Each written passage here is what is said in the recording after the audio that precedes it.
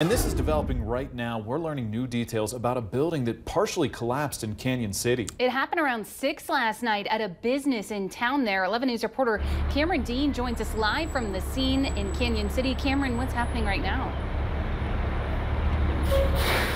Katie, I spoke with the business owner at the bottom, Atomic Vapor. It's right here on Main Street off of Highway 50. And he told me at the time of the collapse, he was in the back office of his building.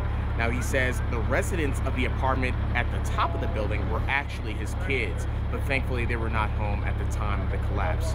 Now they're here on scene waiting on an engineer to see if he can make the building safe for re-entry, if at all.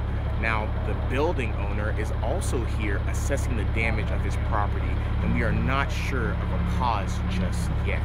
Live in downtown Cañon City, Cameron Dean, KKTV 11 News. Thank you, Cameron. So glad nobody was hurt in that.